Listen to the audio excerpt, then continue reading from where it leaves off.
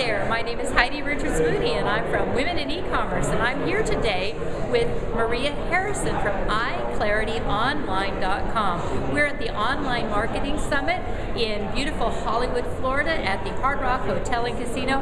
Hi Maria. Hi Heidi, how are you? I'm so good, how are you? Good. Well Maria, you and I were talking a little bit about some of the things that you got from the event, as well as you were on a panel today sharing some great tips about internet marketing and strategies that companies can use. Can you share one or two tips with our viewers that they could go and maybe implement right away? Sure, I'll try to give them to you quick. From the keynote presentation this morning, we learned from Clara Shai about Facebook Open Graph, and this is a tool that you can get from Facebook that allows users to use their Facebook credentials to log in on your website, and then all of your Facebook information will populate to their site. So you sort of can save yourself a step of login on your website and get really interesting information and data about people who are using your site from their Facebook profiles. So that would be my first tip, is to look into that and see if that's a solution for you. And I thought that was pretty cool. Second tip, which is kind of a standard tip but important and something that people often forget about, is tracking everything you do. So Facebook, for example, has some really cool advertising things that you can do with targeting, but if you don't track it, you'll never really understand conversion. And you could do that with something like a free tool like Google Analytics. You can use the URL builder to build a tracking URL and then track that to conversion on your own website.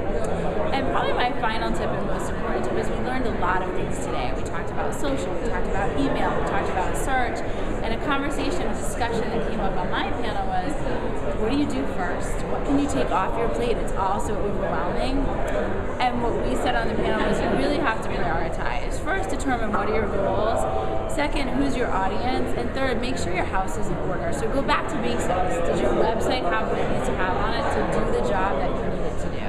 Those would be my 3 top takeaways for today. Fantastic. So Maria, tell us a little bit about iClarity Online and what you do for your clients. Sure, thanks for asking.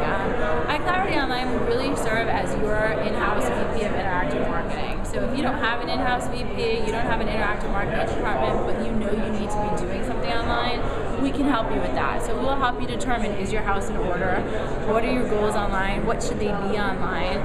What can your site do realistically online? And which channel should you be pursuing? And where's the lowest hanging fruit? Is it search? Is it affiliate? Is it display advertising? Is it social media? And then we can help you with your advanced strategies. Are you using retargeting? Are you segmenting your email list? So we really can take you from very basic baby steps all the way to the more advanced and complex strategies.